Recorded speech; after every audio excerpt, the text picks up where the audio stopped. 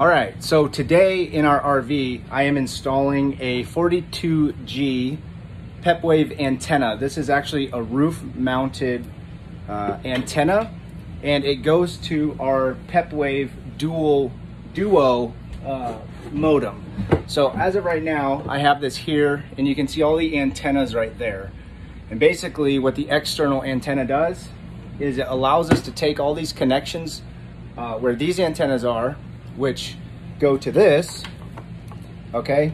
And it puts it up on the roof so you can have a better signal. So I wanna walk you through what I'm doing right now. I just drilled holes, so I wanna step you through how I determined where I was gonna drill the holes in my roof. And yeah, so let me flip the camera around and I'll show you what I'm working with. So over here, I have my workstation. This is where I have my computer and I can work from back here. And above that, we actually have cabinets back here. Now, one thing to be aware of in whatever rig you have is your AC unit will have, some of them have ducts. And in this case, our AC unit's over here and we have what they call a track. So they kind of cross and they come over here. So I know over here that I'm good, okay? Now, one thing I wanted to do, so I determined that I want to put it in this cabinet here. It's out of the way. And you can see I just drilled a hole right there, and I'll step you through exactly what I'm doing here so it makes sense. So the first thing that I did was I got a let me see, what is this? It's a 3/8 drill bit right here, okay? And that is what I was going to drill my pilot hole with. And then I'm gonna step up here, and I think this is 1 3/4. Let me see, yeah, 1 3/4 drill. Okay, now for this specific one, some people will say, well, that actually doesn't cover this right here, which, you know, spins off and it's a little clip. This is actually gonna come all the way off. You don't need this. So for 1 3/4, this bit right here will actually cover the whole amount once I take that off. You don't need that with the 3M, and then of course I'm gonna die core it, okay? So here is the procedure that I did here to make this happen, all right? First and foremost, I came up here and I actually have a depth stitch scope right here, and it's attached to a camera, which is, it attaches the phone that I'm filming this on right now. But what I did is I actually said, okay, what access points do I have to actually look into the ceiling? And there's this light right here, okay? So I popped that light out and I put my scope up in there just to kind of see what's going on. And I knew by doing that, that right about here, okay, not into the cabinet, but here, there was a stud, okay? And it was blocking my view. So what I decided to do was I got, actually we sold the house and everything, and I put into storage my stud finder. So I just went to Lowe's, Home Depot, and picked this up. And I came up here just kind of looking, where should I be careful for, okay? And as you move this one, it'll actually tell you where there's something at, which is actually pretty cool. So what I found is, I'll tell you in a second, but so what I did is I used this 3/8 drill bit, which coincidentally enough allowed me to get my scope in there. So all I did was I took this as a placement right here and I started it. So I said, okay, this is where I want it to go, right here. And I didn't drill all the way through. I just started with the little one, so that way I know I had the clearance on the right side, all right? Then I took the 3/8 drill bit and I got a hole in there so I could get my scope up through, all right? And it looked clear. One thing I failed to miss though was this stud right here, okay? You can see that I started to jaw into it a little bit, cut into it, and I stopped. But I have enough clearance, there to get my wires through. So what I did is I took the 3/8 and I just went I took my scope and I made sure it was good, and I drilled all the way through, and you can see to skylight.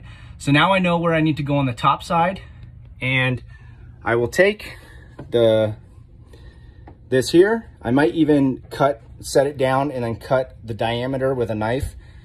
I saw that on Mobile Must Have as a way to not tear up and pull the membrane on your roof.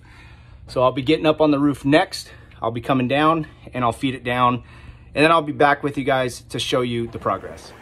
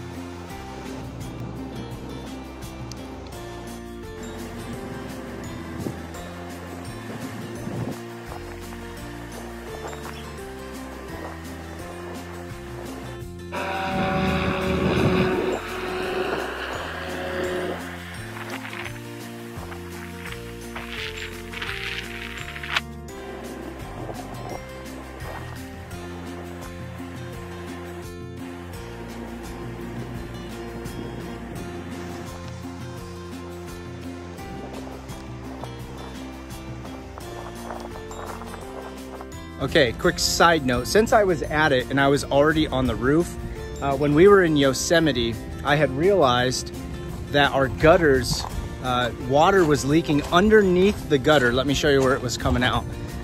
And it was actually leaking down the side. So instead of making it to the spigot over here, it was underneath the gutter, passing the seal and coming down. So since I had the caulking out and I was up on the roof, all I did was I cleaned the top of the gut where the membrane meets the gutter, and I sealed from that spot all the way back. Now, I don't have time right now to do the whole thing, but it's worth an inspect. I may look at that in doing more. And here is a pro tip. I can't take credit for this. I actually just found this on YouTube, but I discovered an amazing way to seal your Dicor or whatever caulking that you're using. So a lot of RVers, you know, we have these for the poop, right?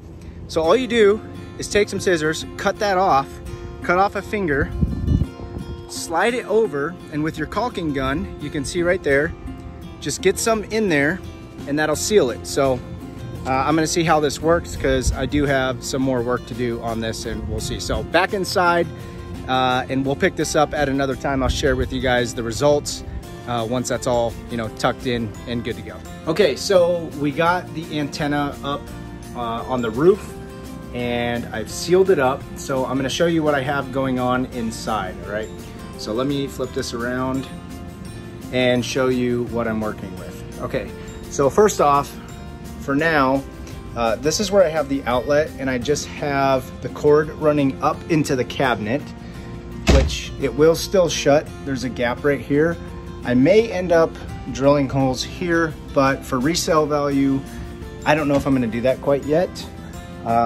So let's go up here and show you what I got. So here are the cords coming down. Right now I have storage in here, and I don't have this mounted up yet, but I have the wires wound up right here. I have them plugged into the modem, and I don't have this mounted right now, but I'm considering using Velcro on the side right there. Okay, so that is it for now. If you have any questions, drop them in the comments down below, and I will hopefully leave some links down there, affiliate links. If you click them and make a purchase of the stuff that I list here, I will get an affiliate commission, and it helps with supporting this channel. So I appreciate you guys for watching. If you like this, give it a thumbs up. If you want more RV videos, our journey's just starting out. So go ahead and subscribe. This is Nathan, Freedom Life Adventures. I'll see you on the next video.